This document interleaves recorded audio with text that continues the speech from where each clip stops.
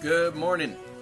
Welcome to Tesla Stock News. My name is James Barber. This is brought to you by Oregon Cash Flow Pro, helping you maximize your cash flow.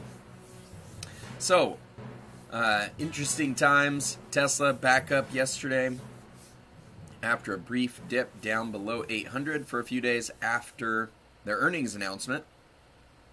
Slightly disappointing earnings announcement, but a lot of good things to look forward to in the near future, including Giga Berlin.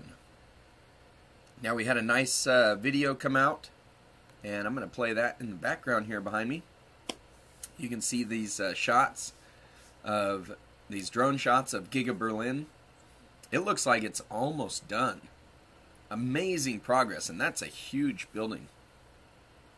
But amazing progress over the last few months.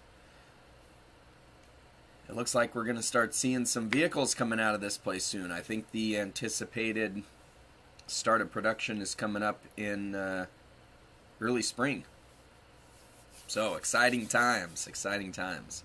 I thought this drone video was pretty awesome though, so I wanted to share that with you guys.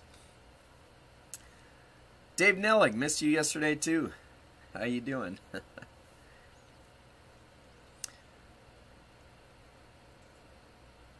So, Giga Berlin looks on track.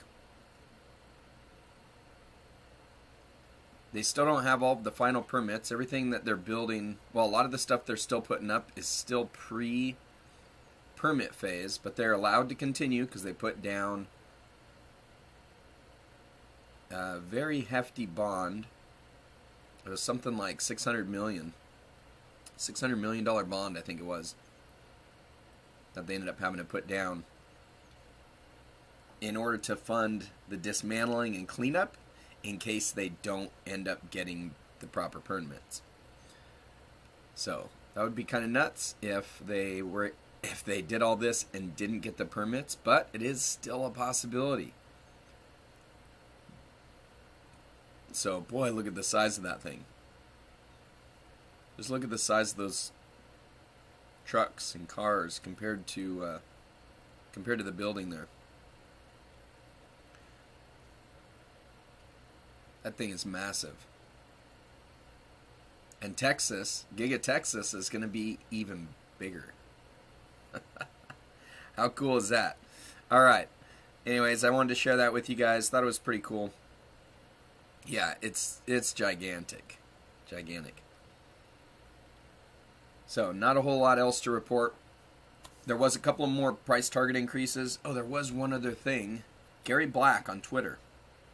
He said only 7 of 13 Tesla analysts with buy ratings have price targets above the current $830 price. That is highly unusual, since clients will ask skeptically why they are recommending a stock where they expect the price to go down. This should result in further price target increases over the next few weeks.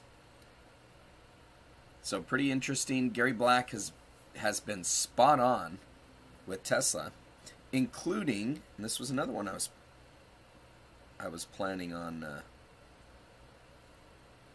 sharing also. And I missed this when Gary had posted this last time because I was caught up in the whole GameStop AMC surge.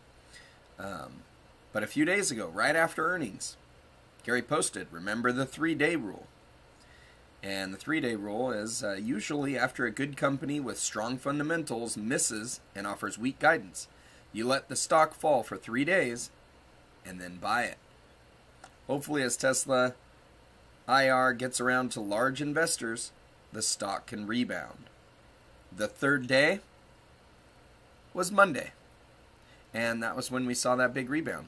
So, something that's good to know and remember. So now we all know about the 3-day rule. If a good stock with a good company with strong fundamentals misses on earnings or offers weak guidance, let the stock fall for 3 days and then buy it. All right, so that's it for Tesla news this morning.